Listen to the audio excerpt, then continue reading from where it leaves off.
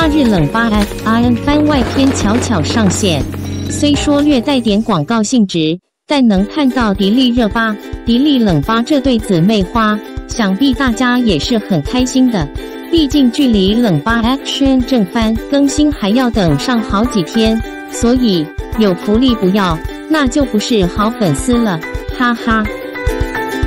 此次更新的冷巴 Action 番外内容是热巴姊妹花的广告拍摄花絮，这不仅是冷巴的第一支代言作品，时间上来讲，更是这对姊妹花第一次真正意义上的合作，所以意义重大。看到有一幕，妹妹冷巴问姐姐热巴：“你今天为什么一直捧着脸呀？”面对冷巴的疑惑，我们的热巴小姐姐继续捧着脸回答道：“可爱呀。”简短的3个字，让人听了并没有觉得不适合的地方。因为迪丽热巴的捧脸杀真的很可爱，一张粉嘟嘟的小脸蛋，倾城的双眸，如蜜桃般甜美的笑容，杀伤力简直了。而听到姐姐回答的冷巴一开始并没有做出任何反应，但是当只剩下她一个人的时候，小妹妹便开始了对其姐姐来了反驳：不在身边的热巴可爱不重要，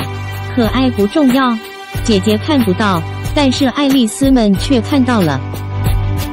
冷巴的小队也让一些粉丝为热巴打抱不平起来，哦哟吼，长本事了。但大部分的小可爱们都有点抱着看好戏的心态，姐姐背对，这事儿应该挺有意思的，就是不知道姐姐热巴看到妹妹这么拆台，又会以怎样的方式回复她呢？有一丝丝小期待了，哈哈。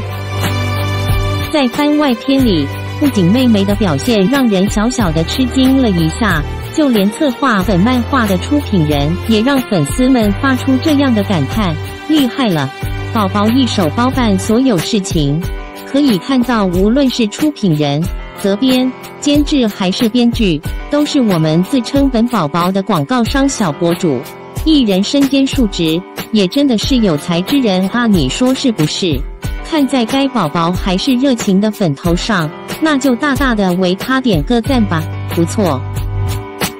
明早10点，记得一起来看热巴冷巴首个广告大片，千万别光顾着舔屏，记住明天还有姊妹花的首支双人大片要出来呢，不要错过了哟。